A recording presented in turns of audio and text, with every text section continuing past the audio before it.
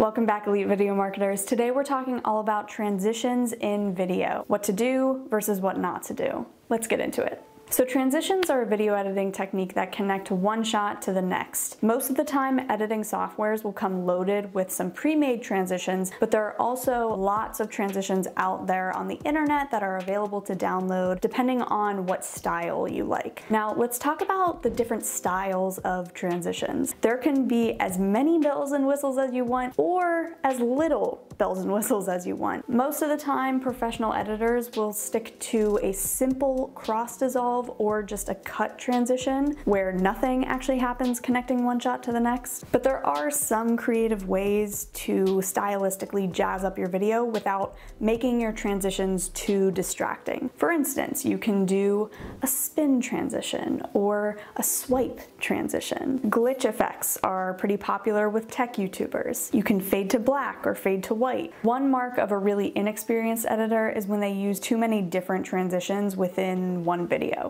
It makes the entire video feel a little scattered and the style is kind of all over the place. And just as a rule of thumb, good transitions are pretty subtle. They don't take away from the final product. They don't take away or distract from the quality of the video or the story that you're trying to get across. They are simply an assist to move you forward in the video itself. Good transitions, like I mentioned, are very subtle and they elevate the overall style of the video. Within your edit, I would stick to 1 to 2 transitions at the very most within a single video. Don't make them obnoxious, don't make them flashy. Sometimes that is necessary depending on the story that you're telling, but most of the time you want to keep things very, very simple. Now let's talk about TikTok, where transitions are actually the content of the video. They're not an assist, they're not a tool. They are literally the bulk of the content. One sign of an experienced TikTok creator is the ability to move seamlessly between clips using some sort of prop or motion. And one person who's really good at this is Anna Sitar.